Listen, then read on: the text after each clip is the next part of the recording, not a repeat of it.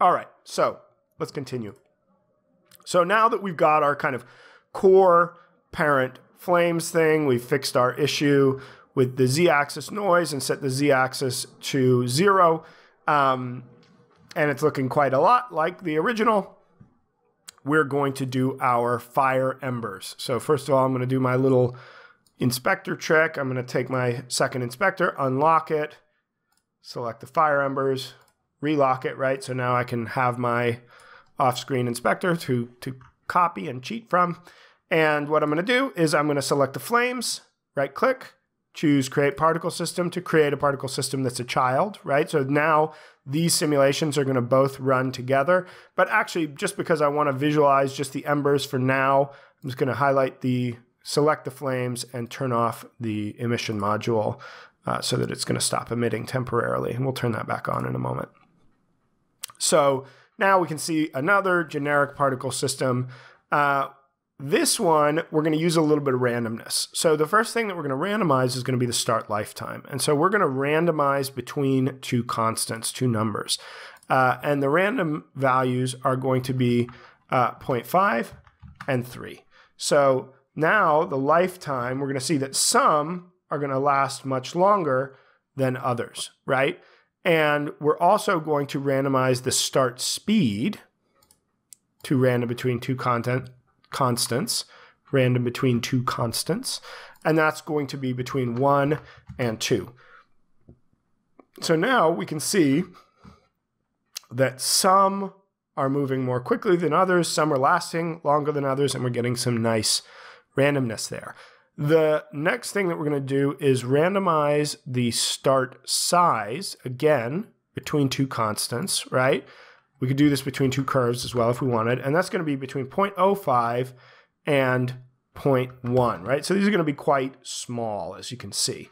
Then we are going to set the start color to a lovely sort of light orange color. And that's pretty close. And then, although, here, I'll just show you another trick. I'm clicking on my off-screen inspector. This is the actual color. If you want to get the exact color, again, just make a little preset out of it, right? There it goes. And this is for the whole editor. This is an editor preference, not just a project preference. So these are like a lot of colors from my other projects, and there's my new color. And so now, if I go back to this, I can just set that. Yeah, see, I was pretty close. All right, so little workflow tip there. We are not going to tweak any of these values. We are going to adjust the emission to bump it up a little bit. We're going to go up to 20. Let's frame select it on this to get a little closer on it so we can see it better in the scene view. There we go. And the shape, in this case, is going to be the default cone shape. The angle we're going to adjust to make it a little bit wider. We're going to go for 32 something. And the radius is going to be a little smaller. This is all kind of seasoned to taste stuff, so I'm not going to be super worried about this. You can just adjust to where you want it from. Now, we're going to not just emit from the base, right? The circle at this end of the cone. We are going to emit from the whole volume, right? And that allows us to choose the length, and we're going to make the length tiny, right? So, I mean, honestly, this could just be a circle, right? Again, this is the kind of stuff that you just get through trial and error, and I'm sure that was just Rourke playing around with the systems and got that. Okay, so that is fine there. Now, the next thing that we're going to set is going to be color over lifetime. And here, again, we just have a nice preset, which is this one that I saved from a previous, from the actual one. And here we're fading in, right? So we're starting at low alpha, going to high, fully opaque alpha, staying opaque, and then fading out, right? So right now, well, you can see it happening now, right? Because I assigned the gradient, but before you would see our particles popping in and out. Now they're going to fade smoothly in and out of existence. and they're going to transition from white to a kind of a more brown color, keeping in mind, right, that this is working in conjunction with the start color. So this white is going to be the start color, and then these colors are going to be mixed, right? So then we're going to go to a kind of a deeper brown as we get higher. So that's already looking pretty good. Then we're going to add our new best friend, noise. So let's turn on the noise module. Instantly, right, just looks so much cooler. I really love this thing. And actually, we're going to use something quite close to the default. We're just going to lower the strength. But of course, depending on the weather in the environment that you're simulating, right, you could add wind to taste, right? And we're going to keep the 0.5 frequency. We're going to use a little bit of scroll speed. Low, though. 0.5. Look at that. Look how nice that looks. The damping, we're going to keep on. I didn't mention it. Let me just read from the docs. The damping, when enabled, strength is proportional to frequency. Tying these values together means the noise field can be scaled while maintaining the same behavior, but at a different size. So in this case, if we're adjusting the frequency, right, we're scaling the whole noise field.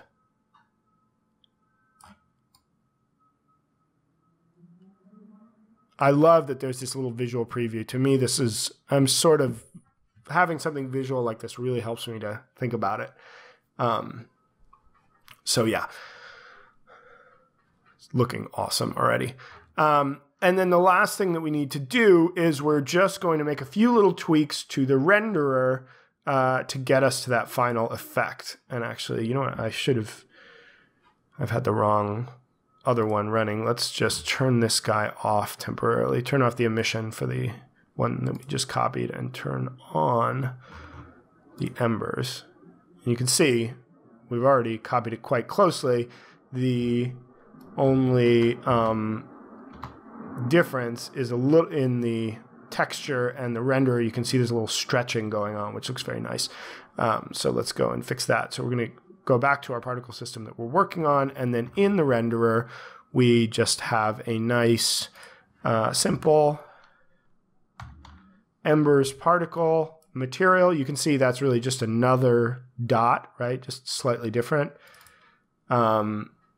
which looks very nice. And then what we're doing is, instead of a billboard, right? And if you don't know what a billboard is just a quad or a plane that always turns to face the camera, right? And usually has a texture on it. So if you've ever played like old school first-person shooters like Doom, right? All of the characters are just flat sprites that are billboarded and showing you a different sprite if you're looking at their back and rotating towards the camera, right? Very common technique and much more efficient, right, than having each of these be a sphere, for example. They're just a bunch of little flat planes, which is pretty cheap to render. And that's one of the reasons that particle systems are performant, right, is they're using these little rendering hacks. Okay, so, or tricks, I should say, right? And so what we're going to do is we're going to switch this from a billboard to a stretched billboard. And you can see we're getting this nice streaky movement. And we've got a pretty tight match for our original embers. So now let's turn back on the emission for our flames. And we've got something that's really looking pretty nice. The only component that we're missing are the particle-based lighting, which is what we'll do next. But first, let me take some questions from the chat. How's the time doing? Woo, we're going long. Okay, it is what it is. Okay. People talking about physics problems. I'm not going to get into that. Okay, Harry Studio asks, is there an unlit shader that allows you to have an emission value? Because, for example, for sparks, I would like them to shine bloom in the dark, but for the shader to be picked up by the bloom post-processing, it needs to have an emission value, and I don't want to use the standard shader because of the unnecessary overhead for a simple spark. Sounds like you need to write yourself a shader, my friend. I don't know if there's an out-of-the-box shader that does exactly what you want, but I would assume that you could certainly write that shader yourself. If we look at the material that we're using here, Not you. I want the material for this guy. Because these... No, this is not the one. This is a super simple one. The sparks, I think, have an HDR value in them. We'll look at that in a second, but they are using the standard shader. I think if you wrote a shader that used HDR values, those should bloom for you under whatever circumstance. But honestly, this is getting a little beyond my level of skill, and the short answer is I don't know. It's a valid question, but I can't answer it. All right. Yeah, folks talking about physics. This seems like good advice that you're getting. I'm not reading all that stuff. Yeah, the suggestion to make the bloom in the texture itself is a nice workaround. That definitely would work. Yeah. Yeah, I mean, fake bloom, I don't know, man. I mean, none of the stuff is real, right? The bloom is just a post-processing shader that's being applied to the whole image.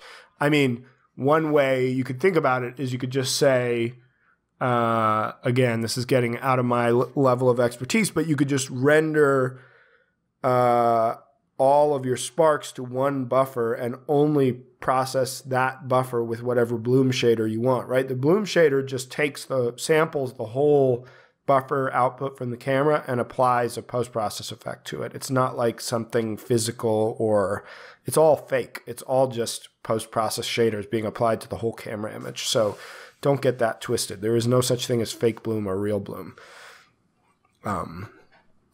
It's just a question of how bright does the value have to be before it blooms, right? Like, yeah.